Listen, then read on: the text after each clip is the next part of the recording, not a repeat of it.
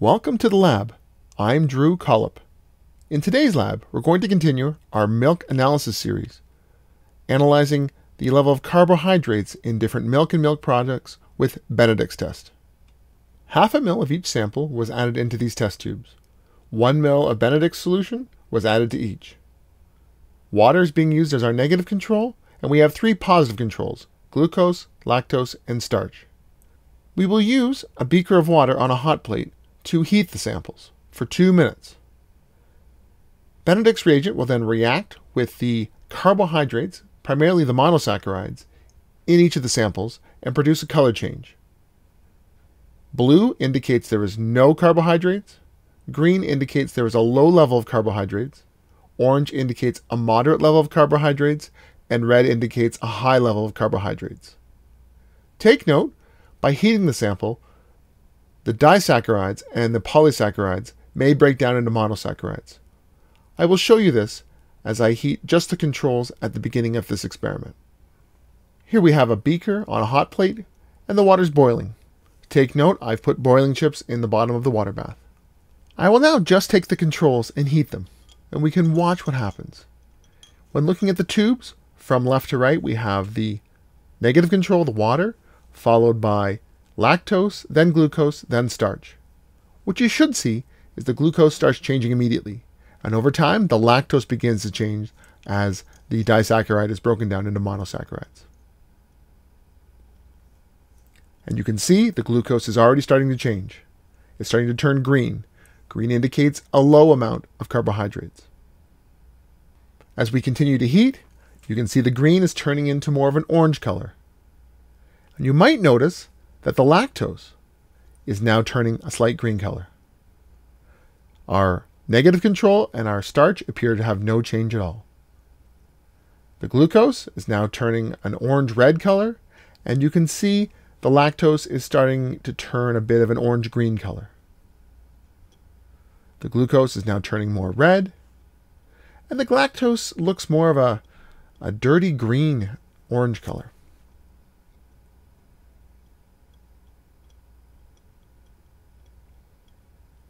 No reaction from the negative control, and I don't see any reaction from the starch. Again, the glucose is now turning bright red, indicating a high amount of carbohydrates. And the lactose, as it continues to boil, is slowly becoming more red. Once again, green means low level of carbohydrates, orange means a moderate level of carbohydrates, and red means a high level of carbohydrates. Blue means no carbohydrates. Clearly, the heating process is breaking down our disaccharide, lactose, into its monosaccharides. This is then reacting with Benedict's reagent. The glucose is now bright red, and the lactose is becoming more red as we continue to heat it.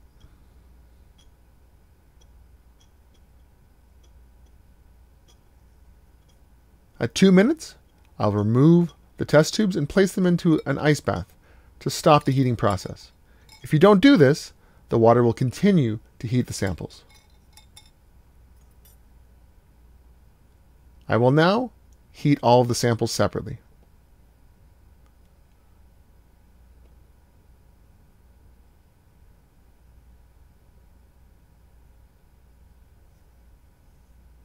I will do this for the same amount of time, a total of 2 minutes.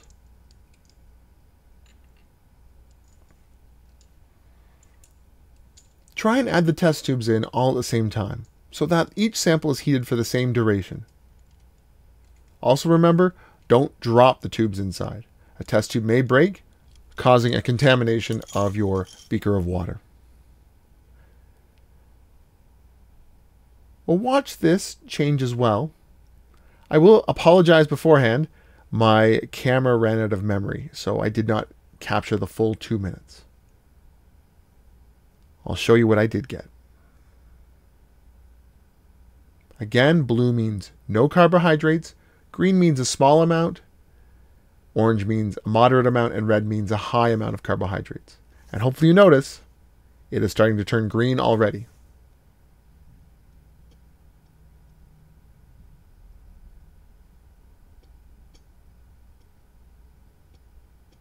I see some turning orange now, and some remain the blue color. Unfortunately, my memory card was full at this moment. Here are the samples, all after 2 minutes of heating, and then several minutes of cooling in the ice water. If you look at our negative control, it does not appear to show any carbohydrates as expected. Our glucose appears to be bright red as expected, and our lactose also appears to be bright red. By heating the lactose, it broke down from a disaccharide into monosaccharides, and then this reacted with Benedict's reagent to create this high carbohydrate level, the red color. Our starch does not appear to have any carbohydrates at all, indicating that the heating did not break down that polysaccharide. That being stated, if you look very closely on the bottom, we can see a little bit of color change. So perhaps at the bottom, there was a slight amount of breaking down of our polysaccharide into monosaccharides. I see a small amount of green there. Perhaps you see it as well.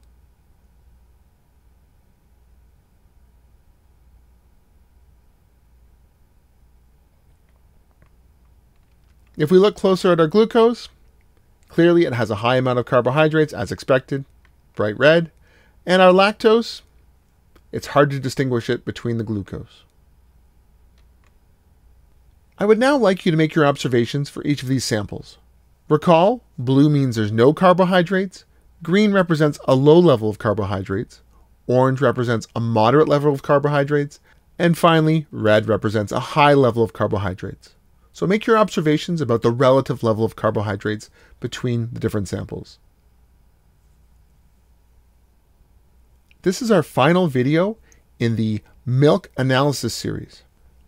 By analyzing different milk and milk products, looking at the different levels of lipids, of proteins, of polysaccharides, and monosaccharides, we can compare this to the nutritional fact label on the side of these milk and milk products to attempt to identify specifically what products they are or what type of product they might be. If you've enjoyed this video, give it a like and consider subscribing. Until next time.